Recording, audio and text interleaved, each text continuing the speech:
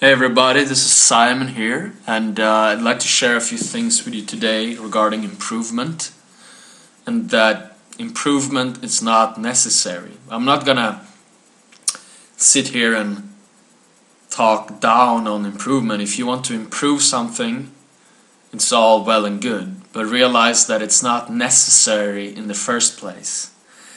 And it's actually when you approach improvement from that mindset, from that realization that it's not necessary, that's when improvement can be a fun thing. It can be an effortless thing. But if you're trying to improve something with effort, it just leads to more effort. And on a deeper level, who you are cannot change. You are changeless. And basically, you are changeless because you are eternal. You are beyond time and space. And basically, you, in your essence of who you are, does not need improvement because you're already perfect. From this place of sort of abiding in the self, of abiding, of resting in that place, in that home within of peace, you can of course take action, and if you want to, you can improve things. But when you let go of your self-made identity, the identity that you made up in your own head, when you mentally, when you let go of identifying or clinging to that self-image, improvement almost seems completely, utterly meaningless, because at least this sort of improvement that would include improving yourself. So it's when you let go identifying with your own self-made, self-constructed identity, improving yourself seems meaningless. I just repeated myself. But anyway, what I'm trying to say is that it falls away. The motivation to improve yourself falls away when you realize that you are not what you think you are. You are not what you think you are.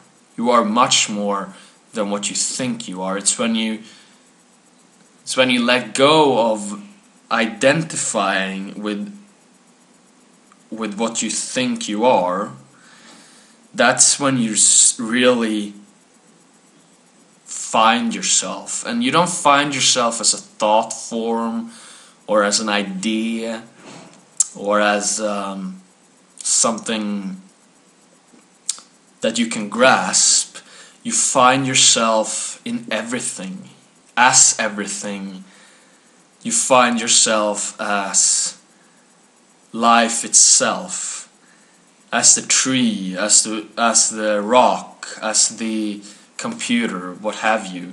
You find yourself not merely in it, like, now you've found yourself, but you realize that who you are in essence is the entire universe. But it's when you let go of identification with the small self, which is basically comes from separation. You out of separation create a sort of self-image. I mean, I can talk from my own experience, but I also know that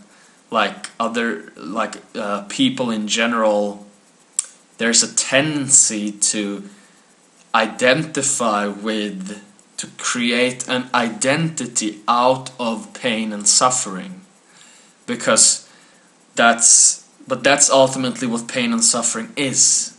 Pain and suffering is creating an identity out of what is universal in the first place, and then clinging and holding on to that story of victimhood. That is suffering.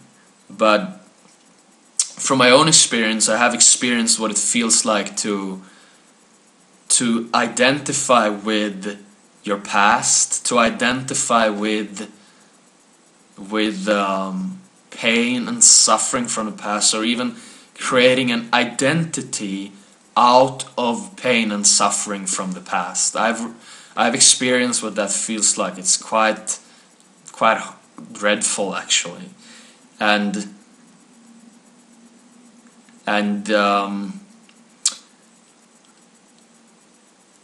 it's when you let go of believing in that identity, that's when it falls away. But the ego is terrified of doing that, because that is sort of involves a kind of death of the ego.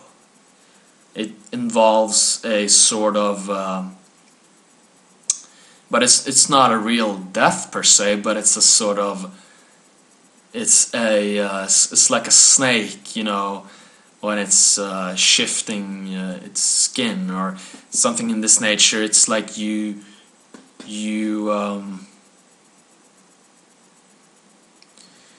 let go of that old identity, which you know is not who you are.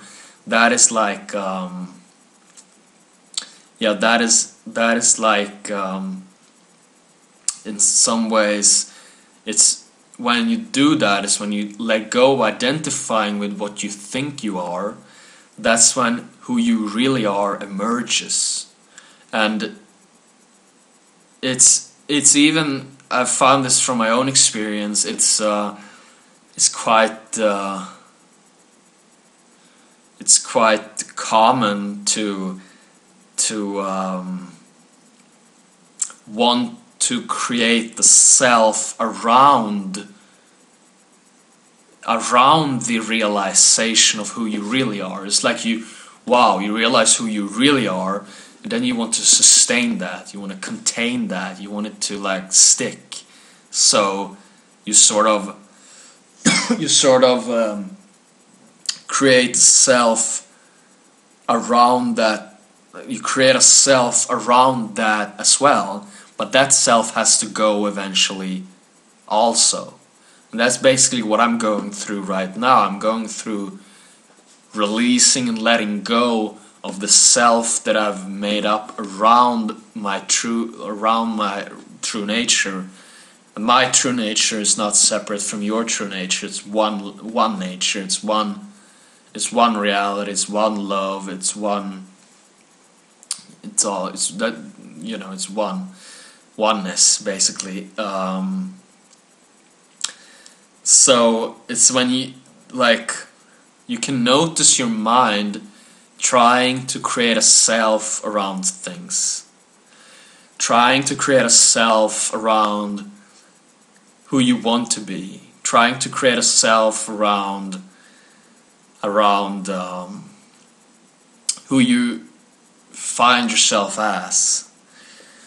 But it's really like you decide, you just abide in the oneness, in the nothingness, and it's through the nothingness that you find everything. It's like in the previous video I talk about that you are the nothing out of which everything is created, and that in itself is very liberating, because it frees you from all kinds of ideas about yourself. So okay, you accept I am nothing, and it's a very liberating thing, because through the nothingness, it's not like you are nothing and then everything just zooms out and it goes black. That's not how it is. It's like you are nothing, and through that you can experience everything. And it's really a different kind of experience when you abide in nothingness. Abiding in nothingness is it's like from David Data's book Wild Nights.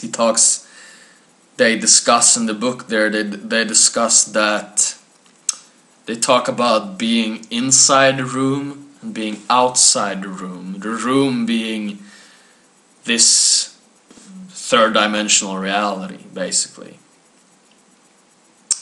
They talk about being outside the room as nothing, basically. That's my interpretation of it. Abiding in the nothingness, yet living through form, living through everything as nothing.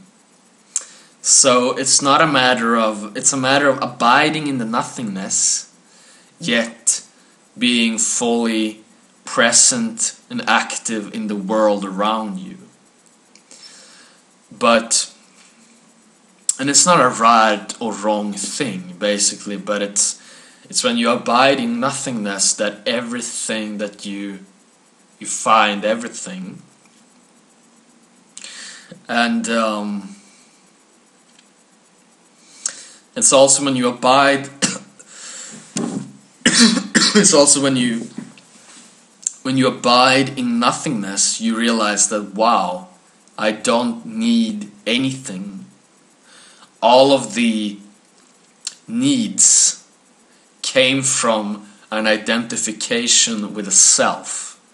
And an identification with a self is like, okay, I'm a man, I am this much year old, and from that I need this or that or that or that or that. So basically, needs stem from identification with a self-made identity.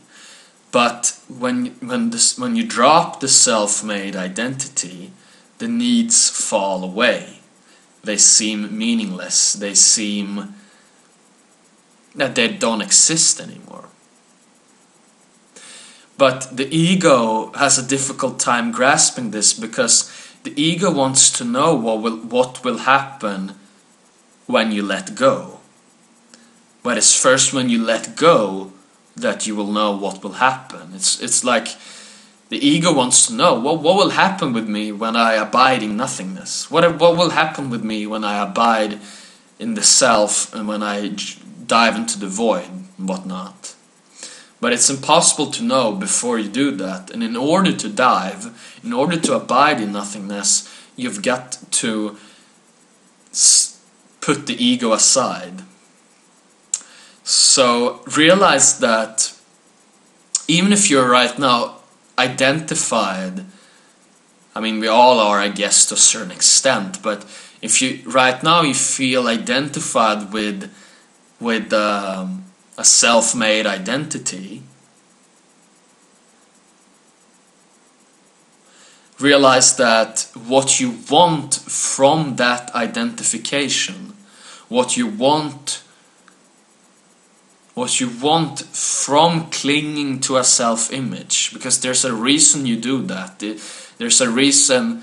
I mean, I'm saying you, but I'm basically talking about myself also. I'm talking about the nature of consciousness. Like,